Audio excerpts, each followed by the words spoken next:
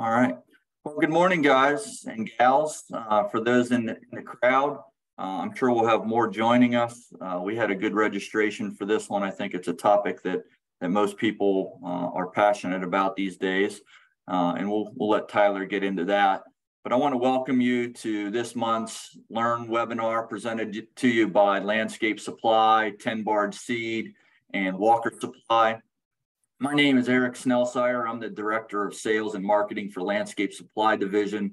Our parent company, W.S. Conley, supports our three divisions here, as well as a few others, all in the kind of the landscape soil and erosion control business as well. And so pleased to be here and be your moderator today with a longtime friend of mine, a longtime friend of this industry, Tyler Bloom. So Tyler, thank you for joining us today. Looking forward to your presentation. Yeah, thanks so much for everybody to have me on, and I'm sure you've had some more dynamic speakers than me, so I'll try not to put everybody to sleep here. No, don't cut yourself short. So, today Tyler will present workforce development and recruiting strategies, a topic that certainly is front and center in most of our industry, whether you're in lawn care, sports turf, or the golf industry. And frankly, outside of our industry, it's a challenge as well. So Tyler started a business a few years ago, and I'll let him expand into that.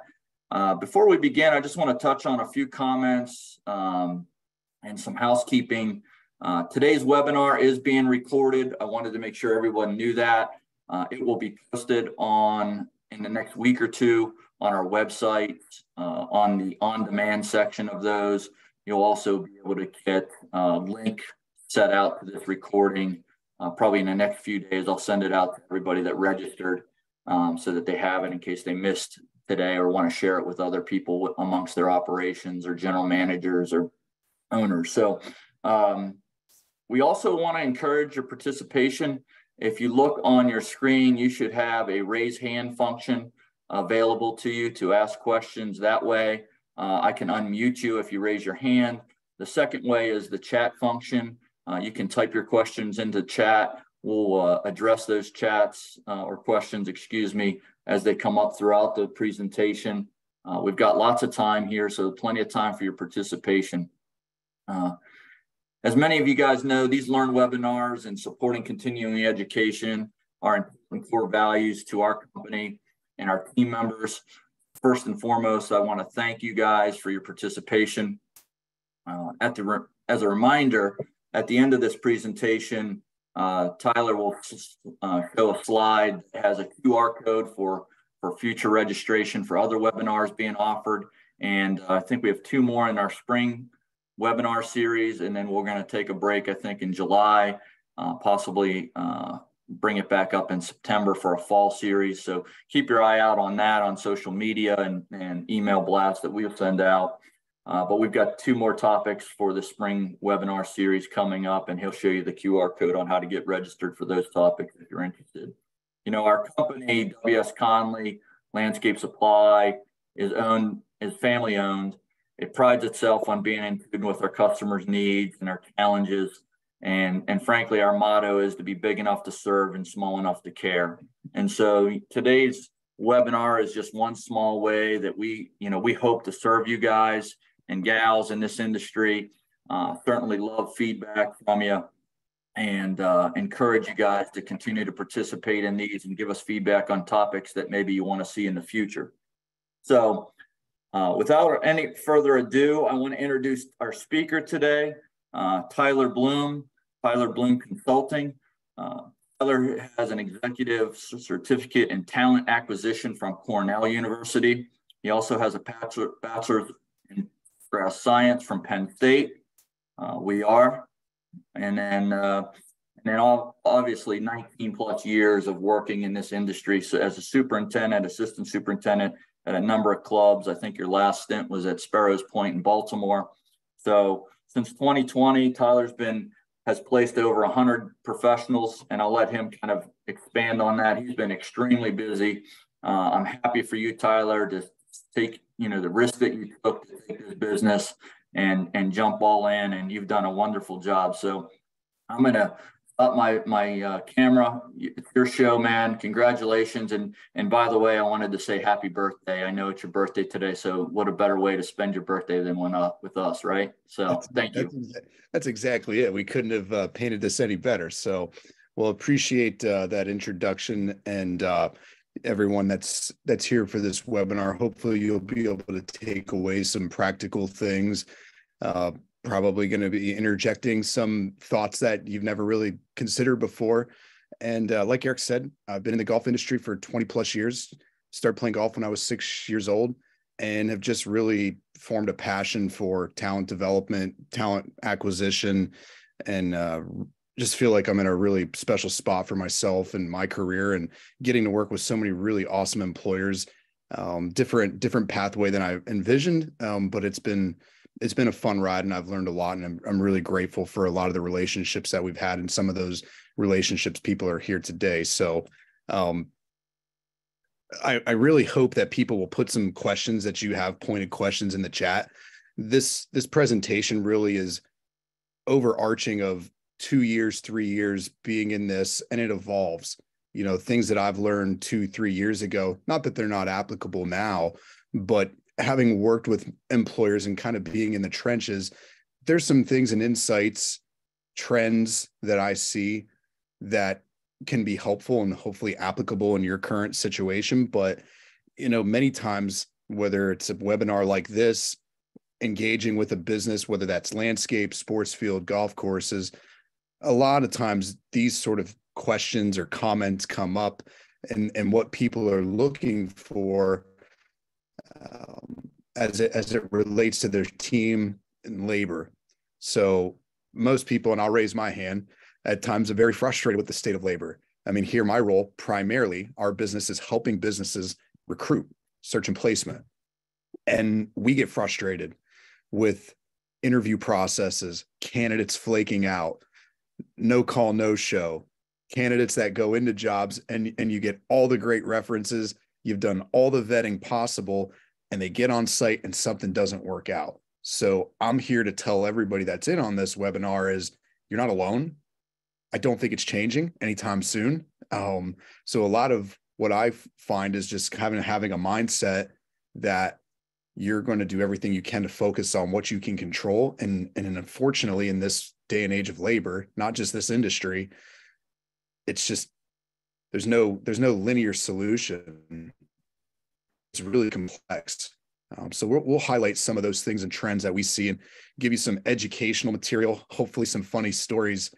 But I'll start off with this good story to give some perspective. We were working with a very top level private facility in the New England territory a little over a year ago for an equipment manager search.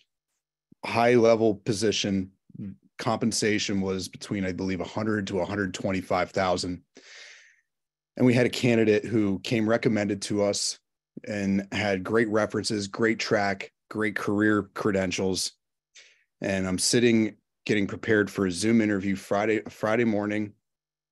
Superintendent is a type A personality, so he's very high strung. He's in a high pressure situation. And the individual that we were about to interview, we recognized was under the influence of something. And it was a really awkward conversation. And I sat there and thought, geez, I'm getting compensated to help bring good talent to the table. And a candidate we're presenting, we can clearly tell is under some level of influence. And I share that story, you know, very vulnerably, is just to say, like, no matter what you do, we've done from background checks, vetting of candidates, and getting information about somebody, there's things that sometimes play out that you have no control over.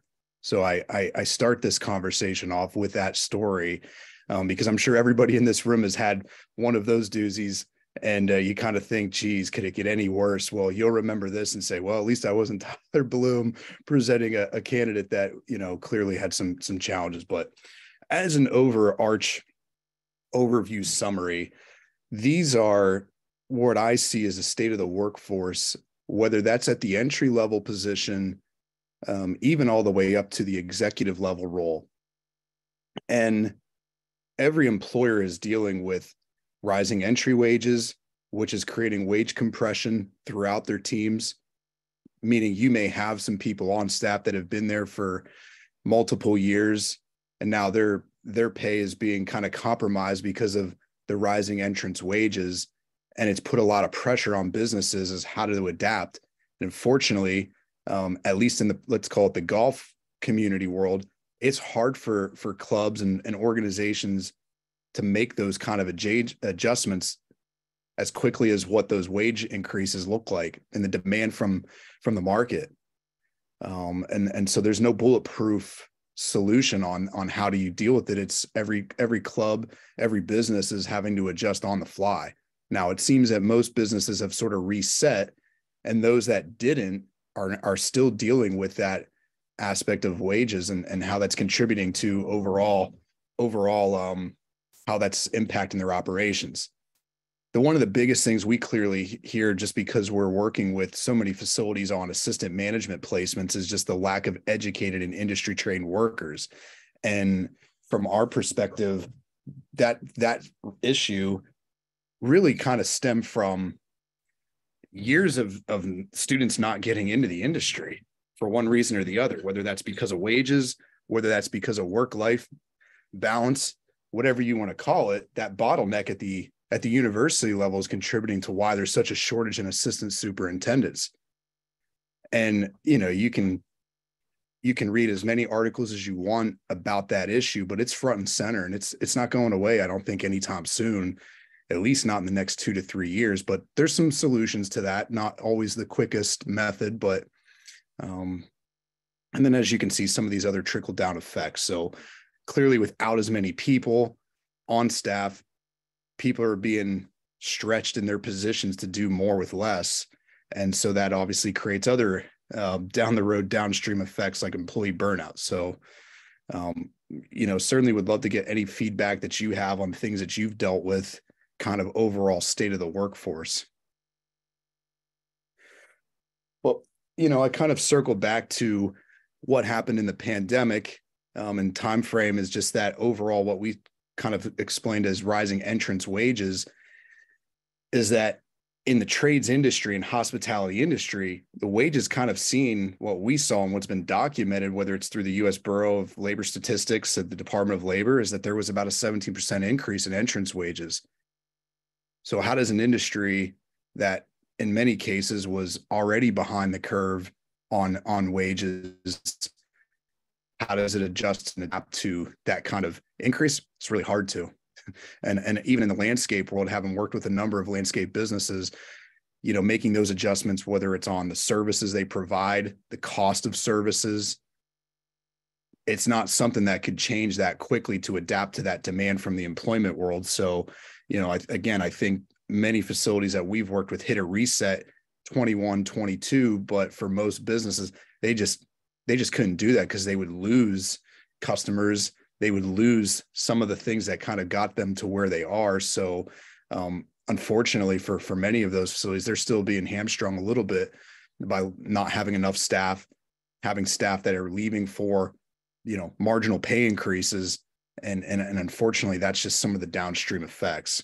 So what I know I kind of just highlighted some of the overarching themes, and clearly we'll talk about a little bit more in depth on some of those compensation trends and things like that. But really what I want to focus on, in the next hour is kind of these 4 key areas. And I start with self-discovery, because it always seems to me when we engage with employers, no matter what, still people are operating with this mentality that employers have the leverage and employers can still do things like they did 5, 10, 15 years ago. And they're not improving because they haven't changed. They haven't adapted with the times. So I'm going to give you some exercises, hopefully, that you can take back. We won't spend too much time, and obviously try to provide some educational for you, so you have information that you can take back to decision makers at your facilities, whether that be club managers, owners, maybe even you're the owner and you need to be educated on your business function. So we'll give you some of that information, clearly some recruiting methods and some development techniques. So we'll go over that. And I have found this comment to be really consistent in a lot of areas of business right now, not solely focused on this industry, but really the core issue I find in most situations is fractures in leadership. And in many cases, when employers are coming to us because they're not having success retaining people, and they're not having success with recruiting individuals, a lot of times I can point back to some leadership fractures, and I'll raise my hand and tell you that was me as well as a superintendent. So I'm not going to sit here and be hypocritical and preach to the choir, but I was really that individual who maybe didn't take ownership in creating a workplace culture that people wanted to be a part of. Maybe I was that person that didn't listen to my staff and try to take some advice from them and really engage them into our operations. And a lot of times when we speak with candidates, the feedback we get when we ask them, why are you leaving your current employer and exploring different opportunities? Many times it's pointed back that they don't feel they're a part of the overall team culture. They don't feel that their employer is invested into them. And so that's not a direct shot necessarily at the leader itself, but it takes leadership to be able to overcome that and try to educate and build that workplace culture over time. But I share that information because it's consistent with what we hear with many situations, why candidates are leaving jobs, because they don't feel they have the right culture in place where they're at for them to grow and develop. So really place an emphasis on your impact of your employees, whether that's to your assistant managers, or even if you're an assistant manager, what your influence and impact is on recruitment and how you can help build that culture yourself. Shouldn't always fall on the superintendent, the head sports field manager. It really needs to be delegated and kind of infiltrated throughout the team as that leadership component. So, I kind of always hear similar themes when I talk to teams as to why the position's open, what kind of staff are they looking to kind of recruit, what are some of the issues they deal with internally. So I'm sure some of these comments or notes that I put here resonate with people here. All right, we'll make sure you're going to have the slides so you'll get to see some of this information afterwards. But a lot of times clubs will ask me, man, what are the places that are having success? What are they doing? And I kind of look at some of these key themes is they're very value-based organizations. They have really concrete goals, a purpose, mission, and vision of who they are as a business, what kind of employment structure and employee development that they have to offer at their facility. They're very clear on that. And they're able to communicate that consistently to their existing employees and to potentially any new recruits. And I would say one of the biggest underlying things is the camaraderie within the team. I always make this joke that a lot of times I'll go to, I'm going to say a mid-level to public level facility. And a lot of times the vibe in that break room and within that team is really high and the morale is really good because there's just that camaraderie and family oriented perspective within the team. And I think sometimes that's missing at other facilities because we get so focused on the job for all well-intended purposes. It seems that some of the higher level facilities, they're higher expectation, producing results. That expectation is not changing, but sometimes that can be lost as that camaraderie side of it. So that is consistent with top performing organizations where whomever we've worked with is that key piece and really being value driven. So how do you get that from your employees, or how do you build that if you're starting from scratch? It starts with just basic feedback. Taking the time in your workday to engage with your staff and ask them what are the most critical things that they look for in an employer, what they value working at your institution or your organization, and making sure that you follow through on those things and don't leave that up to chance. Some facilities do a great job of posting pictures, putting their values on a board, but they may not actually act upon that. And it just kind of looks good on the surface. Great organizations really are following through on those values that their employees have kind of distinguished to them of what's important.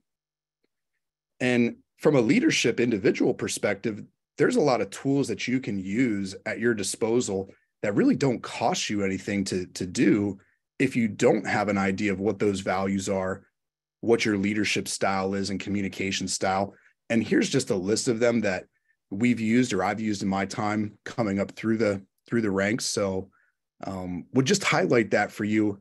I know it's April, end of April, and kind of May, the growing season's here, but don't leave it up to chance. And I would absolutely explore utilizing some of these personality assessment tools, core value statement tools, to really help you and your team really establish the kind of culture you currently have and maybe also distinguish what you want to become. So I am a partner with the Predictive Index. I'm certainly not going to sit here and tell you that, hey, you need to absolutely be a PI subscriber. They're great tools to use in sort of these self-discovery phases. Like I said, either for you as an individual or as a team, but I think there's resources out there to help you if you've never participated in an exercise like that yourself. Okay. I hear this a lot, and I like to use this quote about leading by example. And what really is that? And it's mostly about who you are as a person. It's really about those values. It's about how you treat people, how you respond to conflict, how you respond to tough times, given even this circumstance with labor. And it's hard, I think, as the leader of an organization, at times you kind of wish you had a break yourself and people would pick you up. But this is something that was taught to me years ago, is when you're in that lead spot, no one's going to have more passion than you do, and they shouldn't have more passion than you do overseeing your operations. So hopefully this kind of maybe gives a different mindset about leadership and lead by example. It's not about the X's and O's. It's about how you treat people and how you interact and engage with people within your teams. And I think that's important. And we see that come through time and time again. So I see, Kevin, you've got your hand raised. Feel free to comment. Or maybe that's Eric jumping in. Yeah, it is. It's Eric. Sorry. I have a question for you, Tyler, because as I kind of reminisce back into my days as a manager in the golf community, there's sometimes that challenge of communication barrier with language, right? Like in my case, I had a mostly Hispanic staff, and their core values were somewhat different than what we had, in some cases. Can you kind of talk about that? Because I don't know how many guys are dealing with, maybe cultural differences amongst their staff, whether it's, foreign country employers, J1s, H2Bs, can you touch on that challenge? Yeah, for sure. I mean, the language barrier, is certainly something that I think many of us have dealt with at some point in our careers, and something that I see at employers that do have kind of that multicultural base. And again, this might sound so simple. There's nothing earth-shattering about this, but like lunchtime is such a critical component for the Hispanic community and the Latino community. And I have found that supervisors and assistant managers that engage in those kind of conversations in that time really build those relationships with those team members. And again, that's not a whole lot of effort. That's just saying, hey, at lunchtime, periodically, we're going to make sure we jump in there, break bread, have some just basic communication. And I find that to be a very simple tactic that, doesn't take a lot of effort and time. But, in terms of pulling what's important from them, again, I had a conversation this morning with an individual who's speaks multi-language and is kind of that mediator between the white community, the American community and the Latino community. And I'd asked that person, how do you engage with both parties to get the end result that both want? And a lot of times it's just, from their perspective, was just making the time to understand and taking that feedback and acting on it. Not saying you're going to act on it and 3-4 months later go by and nothing happens. It's being persistent with it and being consistent with it as well.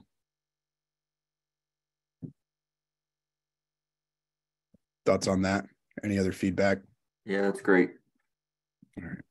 I'm going to share. 1 second. Sometimes too, I was out in Northern California back in, I think it was February for an assistance boot camp. And it was the first time I've been to any industry event where the majority of people were not white males. They had females, they had Latinos. And, I had asked some of the superintendents and that were in attendance, like, how did this come about? Because there's nowhere else I've seen this. And they just said, but basically I hate to say it this way, but they were forced because they had no other option. And they said what they've learned though is that for so many years they had this barrier, this guard that they couldn't teach a Latino individual how to spray, how to hand water. And what they found was that those individuals were extremely good with the staff and team development. And they were able, because they kind of were, forced into the situation to have to train those individuals. It ended up being the best thing because then other individuals on the team saw that elevation of that Latino person ahead of a white male, that it inspired others to want to do the same thing. Right. So I often wonder in some of these metro markets, whether it's Long Island, DC, Baltimore, Philadelphia, especially in the Florida market, if that would be the same method. And I would tell you, I've heard more recently from superintendents on the East Coast that are now starting to train their Latino workers, primarily Spanish speaking employees, to do some of those more technical things, clearly because they just don't have that labor source. So I want to skip through this and just kind of give you like my overall personal strategic plan. Everybody in here should be setting, personal goals for yourself and how you can improve your leadership.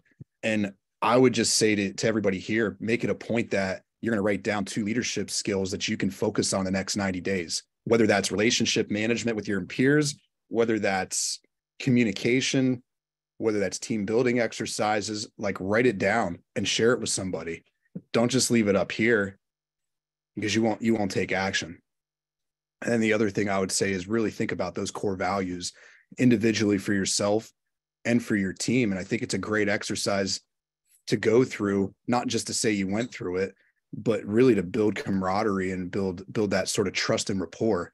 And sometimes we put those guards up that we can't talk about those things. We need to put our head down and just get the work to some degrees. But I really have found that leaders who are participating and engaging with their staff on those kind of discussions are having a lot more success in the retention side of things, let alone the recruiting side, because there's more of a personal relationship. So any questions from that before I kind of move into more of a, an educational piece?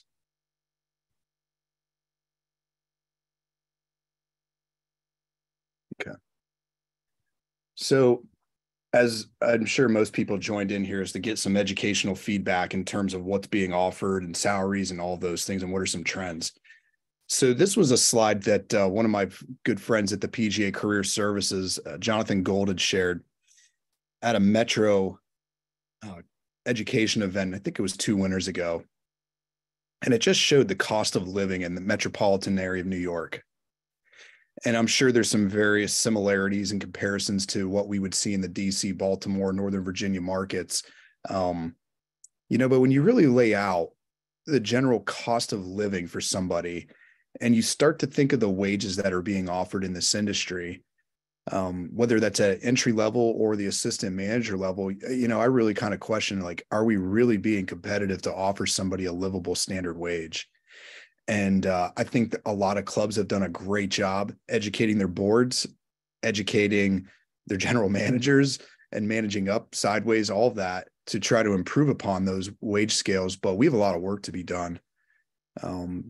Fortunately for me, I guess, is I'm now in the line of fire, getting to work with different general managers and club leadership. And I think there really is an emphasis on this concept of trying to get out of the Stone Ages a little bit on wages. But again, it is tough when, I can look back 10, 15 years ago for myself with a 4-year degree, making $12 an hour out of college. And sometimes that's hard for a lot of people to really resonate and accept when they start looking at what they're offering their current employees.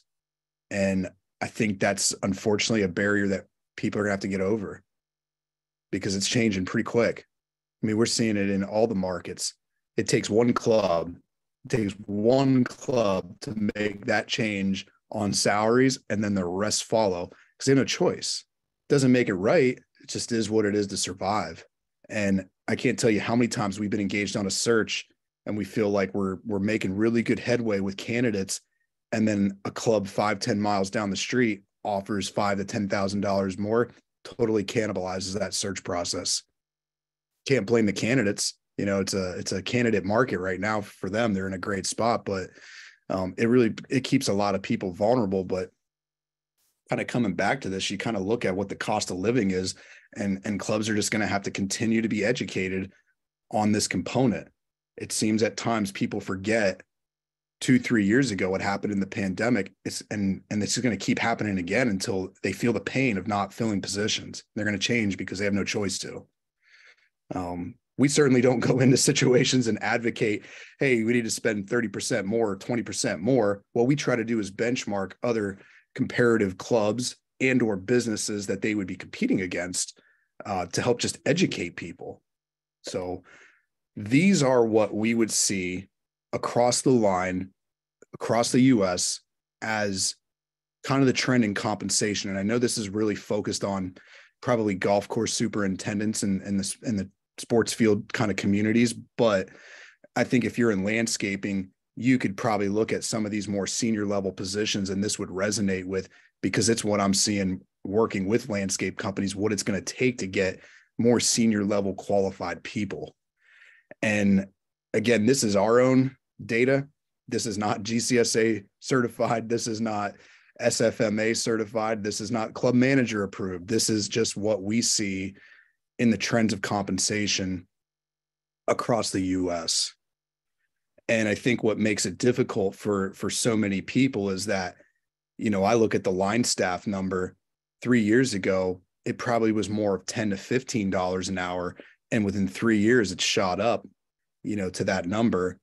And it gets really tricky as you keep moving up the ranks, that those individuals that have been there in a foreman type role, maybe experienced staff member for 8 to 10 years, they were probably making $17, $18, $19 an hour.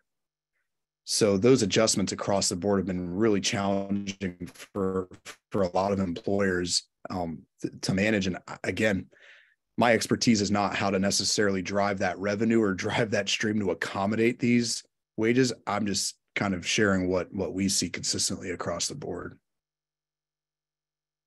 I've had a lot of comments about, you know, looking at senior level assistants, individuals with 2-year, 4-year degrees, maybe 6, 7, 8, 9 years worth of experience, and a lot of deliberation on, are we shortchanging those individuals because they may get comfortable in a position because now they're making $90,000 to $100,000, and they may not take that leap of faith into a leadership type role.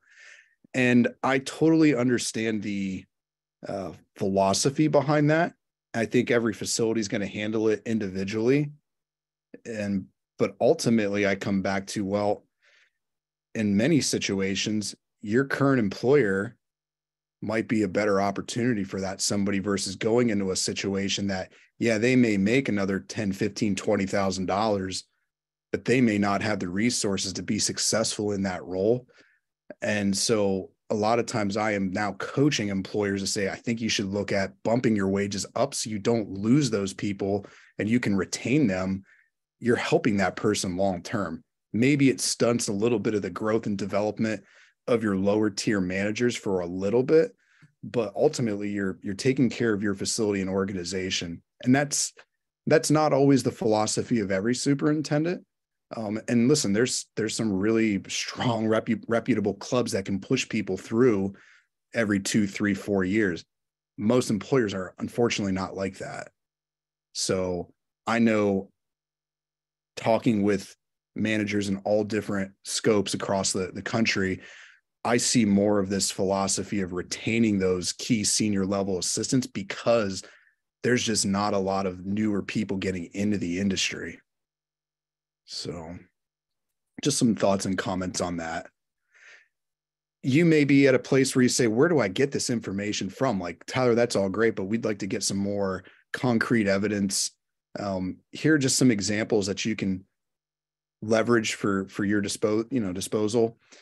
Club benchmarking, I think, does a great job in gathering data from all different levels of clubs and be able to point out, here's where we think, based on your parameters and your operations, what you should be paying people or what competitive clubs are offering. Clearly, the GCSA does their compensation study. We've participated in local chapter surveys and compensation studies. So, maybe that's a conversation for another day, to get your local chapters to participate in a very regional specific compensation study. And then a lastly thing I would say is hit your career centers. If you go on careeronestop.org, you can sign up for a free employer account. And in many of those, whether it's Virginia, Maryland, Delaware, wherever you're coming from, those state institutions or websites have local compensation data that you can share with your key stakeholders, what the landscaping industry is offering, what building and grounds maintenance employees are being offered. So you have not just your own sector of the industry, but also competing sectors in the groundskeeping, landscaping, maintenance world. So you can validate why you need to pay those increased wages. And again, it's April 5th, April 20 or April 13th. Grass is growing. Applications are important. This is probably not stuff that you can dive too deep in on, but this is, again, a strategy or an exercise that I would encourage every employer to do. And if you're the lead person and you don't have the time, delegate it to an assistant manager, because they're going to need that information at some point in their career and how to go through this exercise of showing a compensation comparison. And I apologize, my screen is a little bit fuzzy on this slide, but as we talk about benefits, and again, same thing, we get a lot of questions, across the board of, well, outside of direct cash, what are other things that employers are doing? And this gives you a pretty broad reach of all the different types of rewards and benefits that employers are offering. Not necessarily all of the above, but at least a la carte, that here and there they're starting to piece together a mix of direct benefits, blended benefits, and experiential benefits. So I could highlight maybe one or two that I think is becoming more common practice. One would be housing, whether that's offering on-site facilities, dormitory style facilities, apartment complexes off-site, or in many cases now I find employers are offering housing stipends to employees to just maybe overcome some of that direct compensation, the lack thereof, if you want to call it that. The other one I would say is tuition reimbursement, and not necessarily in the form of scholarship money, but literally helping employees either pay for their education as they're on the job, or senior level managers that are paying back student loans. Those clubs and facilities and organizations are contributing to that as a whole. So those two seem to be very consistent in a lot of our conversations, and a lot of clubs and businesses we work with, if they don't have that sort of program set up right now, they're working towards it. So I think you'll see that more commonplace moving forward. So anyways, I see a hand in the chat, so I'll stop there.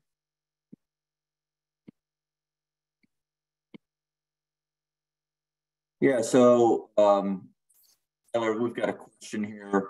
There are many who complain on a regular basis about labor shortage issues, and this goes for many different industries. And then there are others that don't complain and don't seem to have issues. To me, it starts at the top 9 out of 10 times. Leadership is super critical in today's environment, maybe more so than ever before. Any comments to that? I think I may have a slide here later in this whole thing. Is the number one differentiator I find is leadership and the lack thereof. And that means a lot of different things for a lot of different people. But I come back to the comment I made earlier about candidates, why they're leaving. It's because of lack of leadership, lack of lead by example, lack of somebody going to bat for employees. And that seems there's a lot of pieces to that we would spend far more than an hour on how to become a good leader. But I would agree with that statement. Not always the case. You know, some cases you have certain situations where businesses are doing all the right things and they just geographically are in an area that people aren't attracted to these low income wage type jobs, long hours, early mornings. It's tough work. It's really difficult work, and it's hard to really quantify what that is. And that's why it places an even bigger importance on that leadership and team culture. And again, not even just at the superintendent or direct hiring manager, but down to the assistant level management. And so there needs to be some level of education. And maybe today's part of that is messaging is the assistant managers need to really take ownership of their impact on building a team. Good question or good comment. And here's just kind of some, again, more supporting evidence on the student loan repayment, tuition reimbursement. They kind of somewhat fall in the same category. So there are opportunities out there for employers to participate to get some level of assistance for their employees, whether they're pursuing going to turf school or a master's program, you know, irrelevant industry education. I just think in general, employers are committing to this to help employees out, gain further education and growth development. All right. So your action from here, from this kind of section is, again, go to that careeronestop.org, sign up, register. Just take a look around at all the different resources that are available on those websites, including job advertisement. You can post jobs through those websites that are free to you, and most people just don't even know they exist. There's also a ton of information on there on recruiting. So if you want to connect with veterans, you want to connect with local career centers, people with disabilities, there are contact information out there that you can then share those job advertisements as well too. And again, a great exercise, great thing for assistant managers, lower level managers to participate in. All right. We'll move into recruitment. And this is an area that I'm really passionate about and really enjoy. And it's a work in progress. We're certainly not well oiled in our practices and our methodologies. But, you know, one of the things that a mentor for me is a gentleman by the name of Armin Suni. He was one time quoted in a magazine, and it was a magazine article about businesses as a whole have done a real poor job of recruiting in their communities. And I experienced this myself as a superintendent right around that same time that article came out.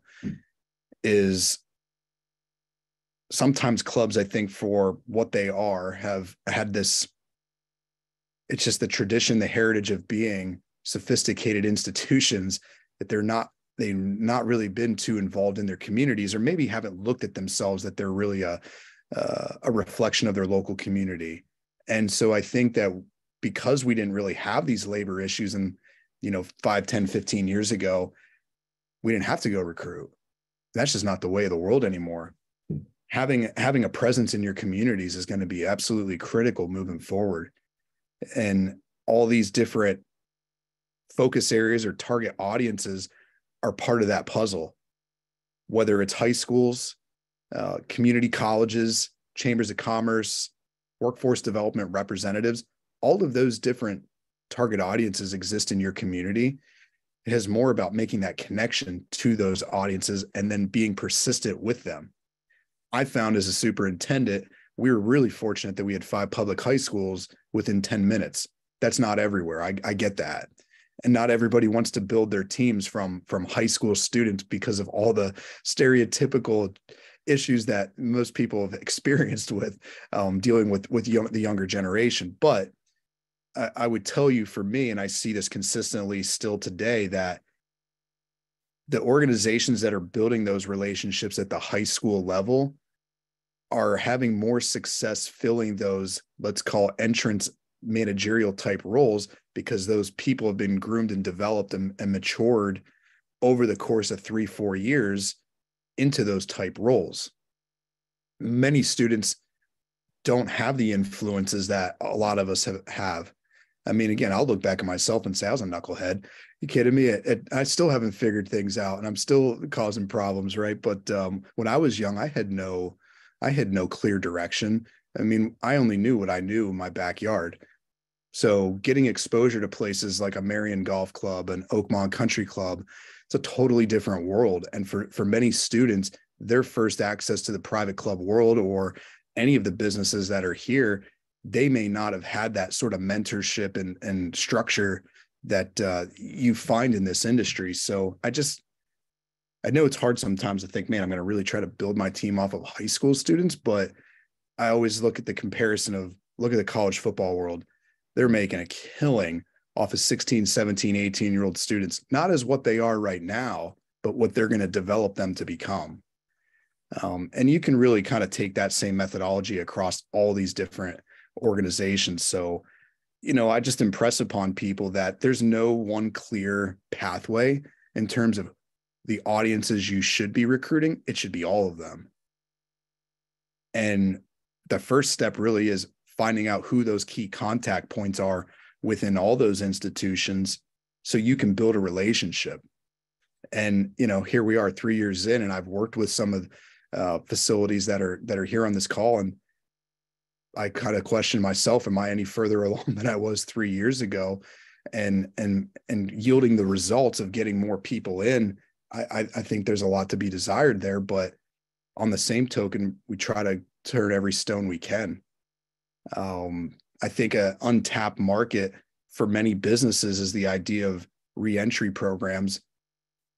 And I find engaging with, I think it was the Baltimore County, one of the reentry programs there.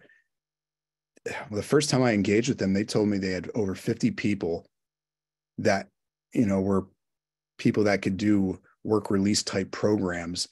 And they had no employers willing to take them on.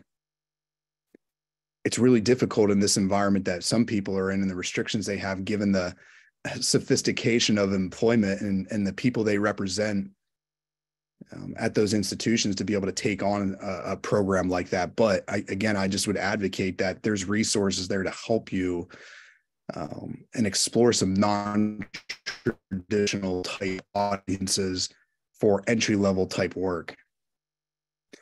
Clearly building relationships with veterans, career and tech schools. These are all probably long-term plays, but I certainly think if you can start to interject yourself into your community, you're going to find those 2 or 3 key feeder programs to help you fill out more so that seasonal based employment shortage.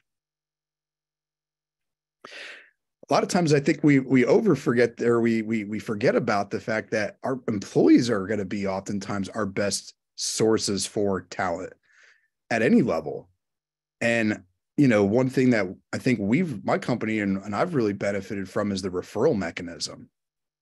It's not always the first person that we engage with that leads us to a potential placement. It's the person or people that they know that share that opportunity with others that may be interested or may never even known the opportunity existed. So referral programs, I think, are really critical now. Then we've seen all levels of rewards, whether that's $100 stipend, a $500 stipend.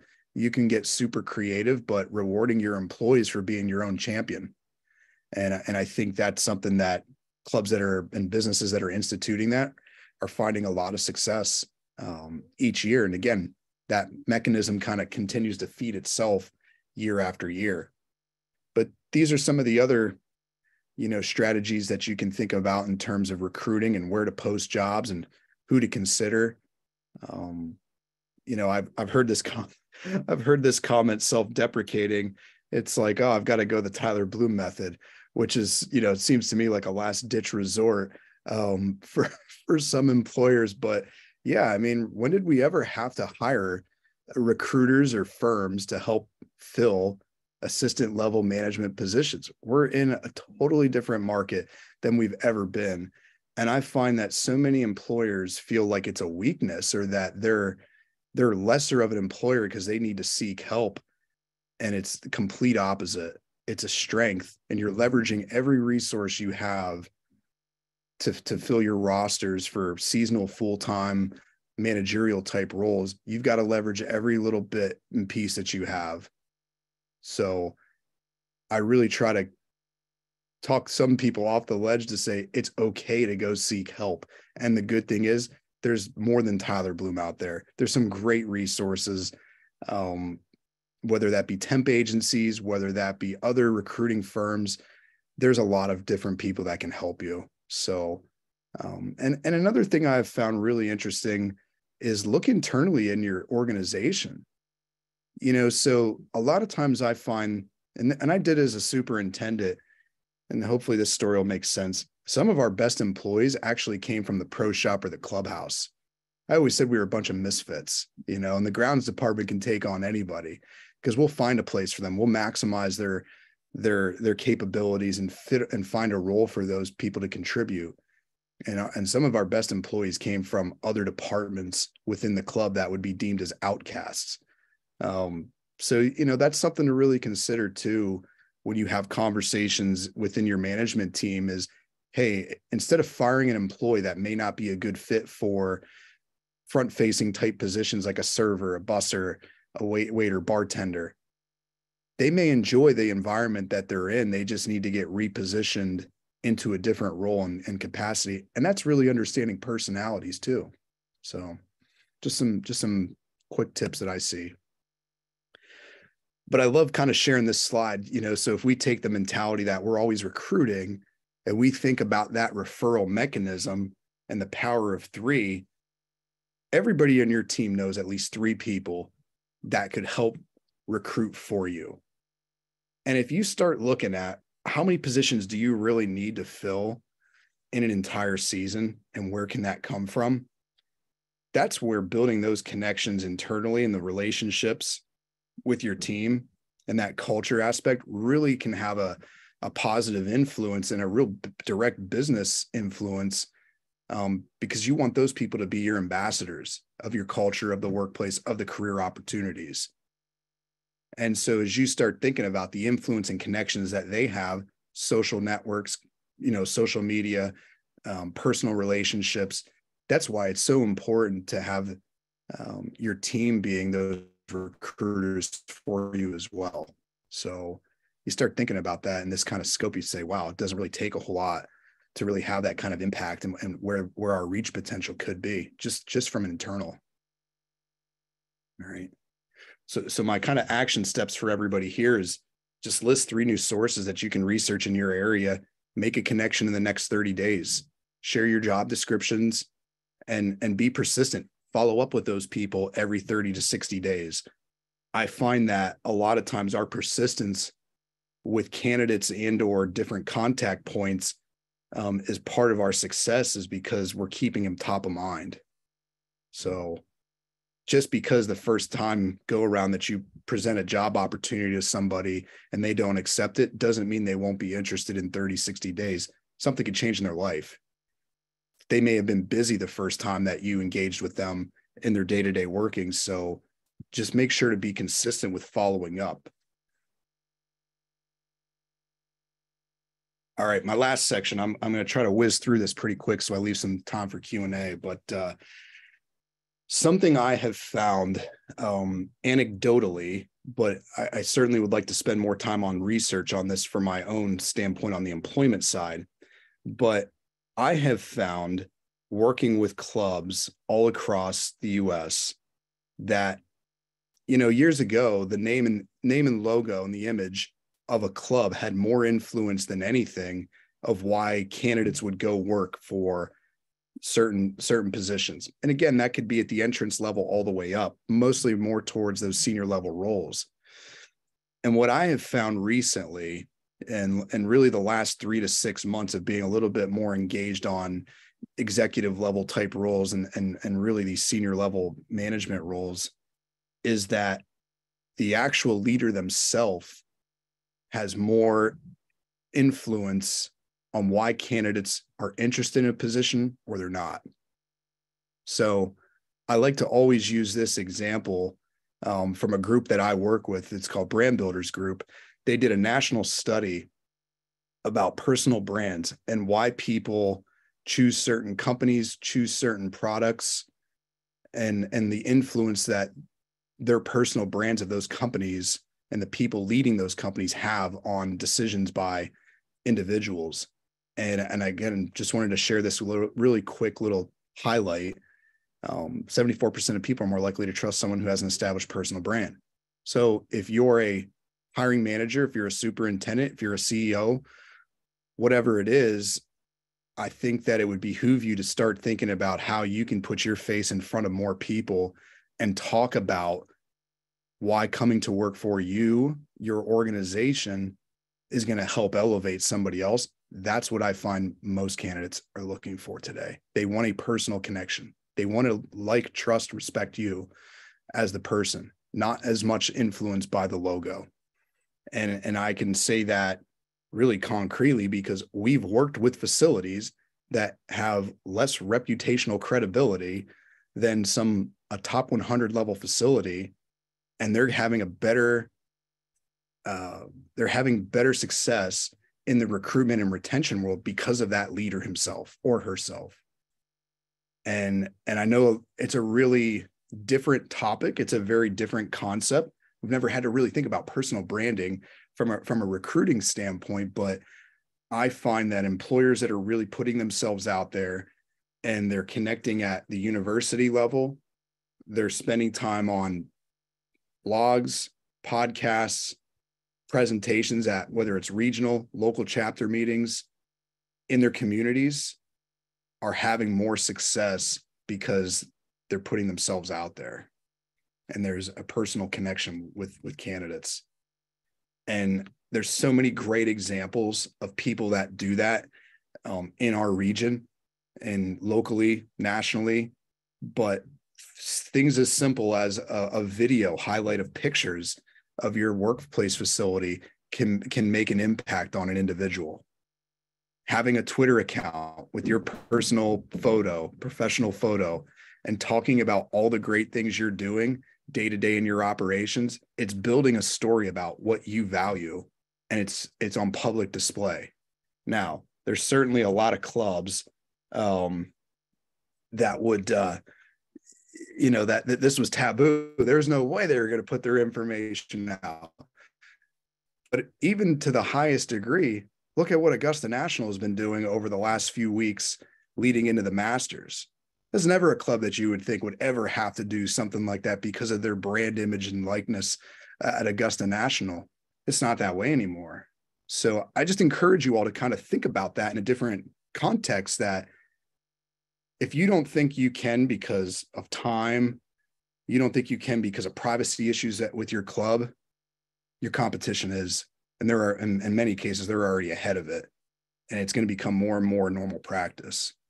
So that's some creativity things that I think a lot of us can take away from today and say, hey, how could we build a LinkedIn profile account? How can I build Twitter? How can I build some of these things to be more front facing? Because that's where I find a lot of our candidates are coming through is through social media, and being able to advocate for the employers in a very different way. All right. From a development standpoint, once you recruit them in, that's all fine and dandy, but you got to develop them. And I think this is a real, it's a real heavy topic that I think, again, we could spend hours talking about, but whether you have a formalized training program or unstructured training program, putting the time and effort to advocate what that is and communicate to employees that they can grow, develop, gain further education, develop more skills is absolutely paramount in retaining employees, because they have options to go anywhere else. If they don't see a vision for them to grow in the organization, they're not going to stay engaged. So, I always give this example of Adam Naravanchek, who's now the superintendent at Sparrows Point. Adam started with me as a high school student, had no care in the world or professional direction. I think leadership and core values were not in his vocabulary back in 2014.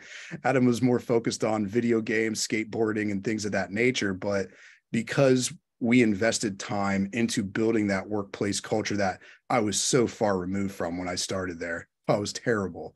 I was the epitome, was the opposite of leadership in my role. And by just investing in him and having those conversations that we talked about, getting him engaged with online training programs like Penn State, and there's other programs, I'm not advocating for one, getting him involved in webinars like this, it sparked interest. And then Adam became sort of that benchmark for the remainder of our staff of all different backgrounds, not just young students.